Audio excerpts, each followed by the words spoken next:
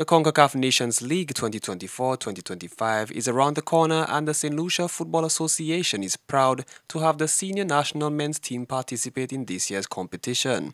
Saint Lucia is set to host the second round of matches, and the SLFA believes that the turnout will be large this year.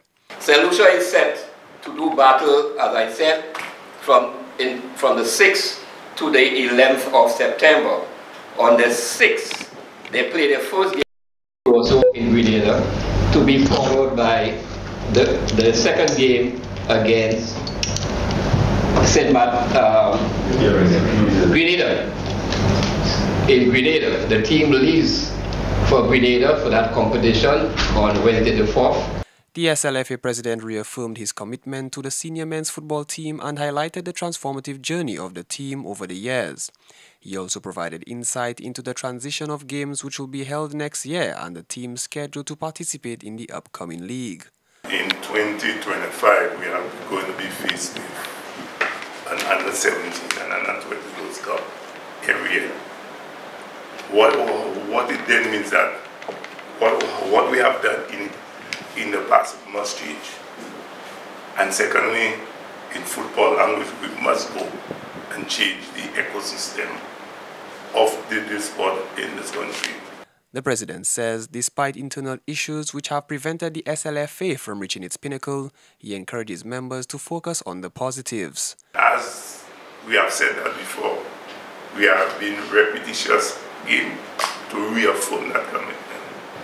So let's ensure that we all understand that we belong to one association, 33 members, 20, 17, 19. The mission is one mission with one goal. So once again, thank you for being here, and let me again thank the members and everybody for taking this opportunity to be here. One of the senior players on the men's team highlighted the critical responsibility players now have in representing Saint Lucia overseas. He encourages the team to put their best foot forward from this Friday. We as staff and as players, it is not lost upon us the responsibility we have as ambassadors representing the country, especially in these promising times for Saint Lucia. The whole world knows our name, and so we have to ensure that we do our best, put our best foot forward in all that we do, on and off the field, to ensure that the positive vibe surrounding Saint Lucian sport continues. We'll be very brief. As the MC has said, some players are not there. We're out with the manager, getting some last-minute administration duties done. The Saint Lucia Football Association continues to play its part to ensure that the sport will continue to evolve and all age groups get a chance to compete in a tournament. The teams are set to participate in the tournament from September 6th to the 11th, and Saint Lucia is set to host the Concacaf Games in October of 2024.